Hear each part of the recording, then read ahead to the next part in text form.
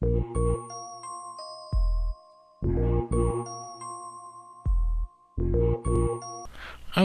so this video is to show you how to register your new MyMathLab account if you're an instructor.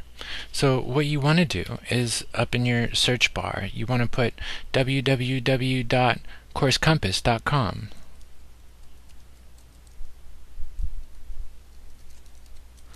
And then you go there, and it takes you to their login page.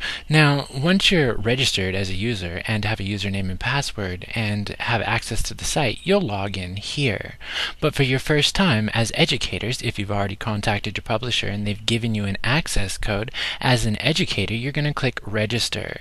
If you don't have that access code and you're out in the world, you can contact your publisher and get one, or you can request access. When you request access, it's going to take a couple of days to get you clearance. But since we have one from the publisher, I'm going to go ahead and click register. And now they take you to their privacy statement. Of course, you should read this, do your due diligence, print it out, and file it like everybody in the world does, or you can click accept. So now that we've clicked accept, no, you don't have one. Yes, you do have one, or you're not sure. So for now, for new users, no, you don't have one.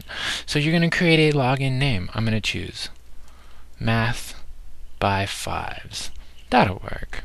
And then I need to create a password. Okay, hey, what's over there? Don't look at my password.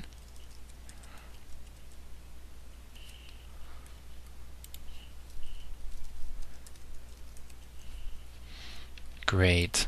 So now I'm going to enter my access code, the one that was provided to me by my publisher. Don't mind me if I block this out, because this is our password.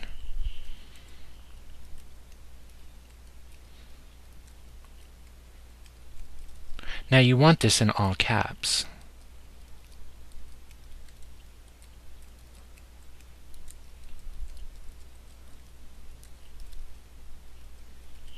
Now this password, or this access code, is the one that the students will get in their cardboard presentation that they give when they buy their access code.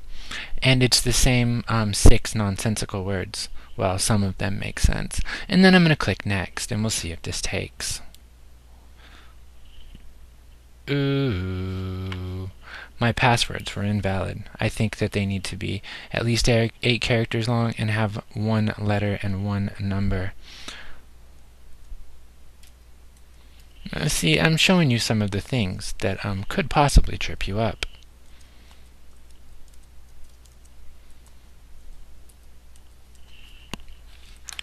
Awesome. And now we click next. So, you know why? Because I was in all caps. This is an instructional and informative video. I did that to show you that it is case sensitive. Okay, sure, it was a mistake. But your password's case sensitive. Must be at least 8 characters long. And include a letter and a number. I'm going to put my first name. My last. My title, my email address,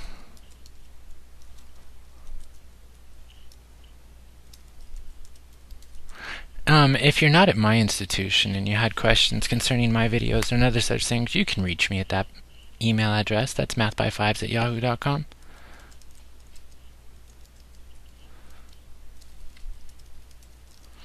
Great. Now you're going to want to select a country.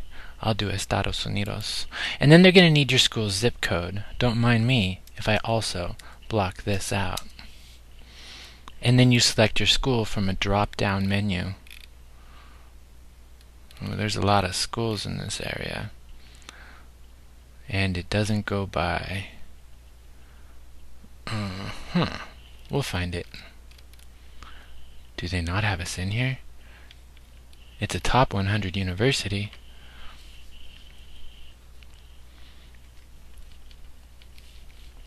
We are new to the scene of MyMathLab, so maybe they don't have us in here. Why don't we put other?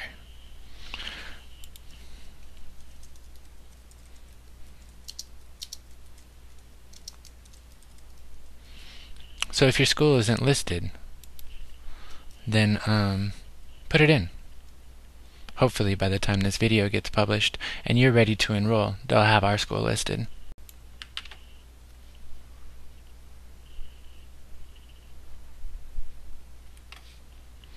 Looks like everything took, and we can log in now. And that concludes our tutorial on how to enroll in My Math Lab.